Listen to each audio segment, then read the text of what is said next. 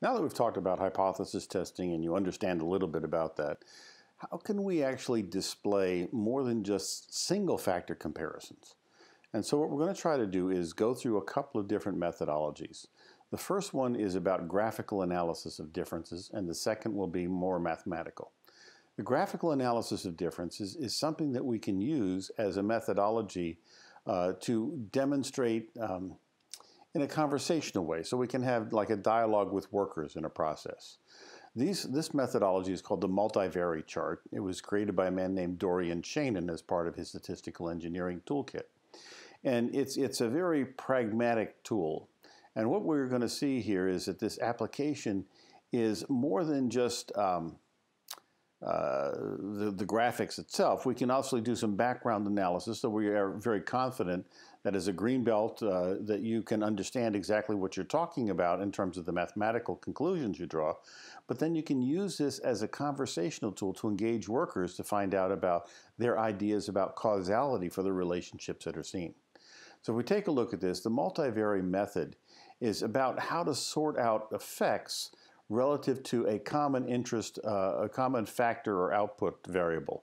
So this is typically the y. So we'll have on our vertical axis of the chart, we'll have the y measure. And then we'll take a look at different factors that could have any of these different combinations of variation. Well, we talked about positional, cyclical, or temporal types of variations. And so we'll see different combinations of rational subgroups at different levels at which they exist and see what is the impact of changing the different levels of these rational subgroups over time to see what's happening. So the multivariate chart is a way for, you might call it data mining in a sense, to understand exactly what type of relationships exist among the factors. Now, we're not going to formulate a mathematical equation yet. We'll do that when we move to ANOVA as a secondary method in the next module. So we have a y measure. This is about the goodness of the outcome. So this is the magnitude of the performance result we're looking to.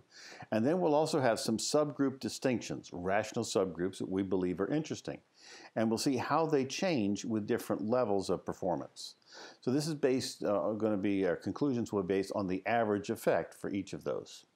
So if you take a look at the graphic now, what you see here is that we have two different factors that we're looking at. So the response variable here, this is where we're actually heating metal. The process is called sintering. So this is hardness. And so as we go further up, we see a harder result. So the magnitude bigger is better would be the rule that we would apply. And so we see there are three different levels, and these three different levels, in this case, happen to be three different combinations of metal type.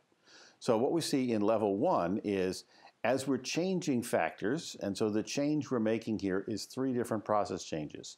What happens is the metal is getting weaker. So as we increase this factor, the metal is getting weaker.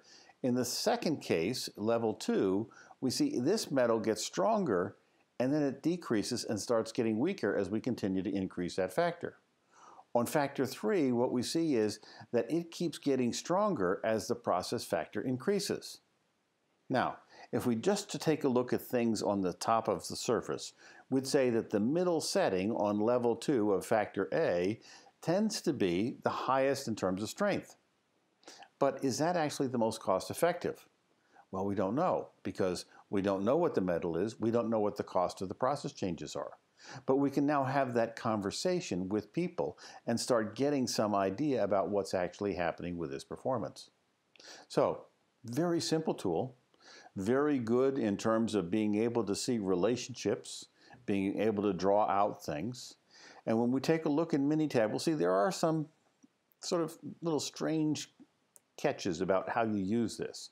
Theoretically, you can use one y variable with up to 4 different attribute types of variables like this. Now, that doesn't always work out that way, as we'll see when we see it in the Minitab example, which is the next module.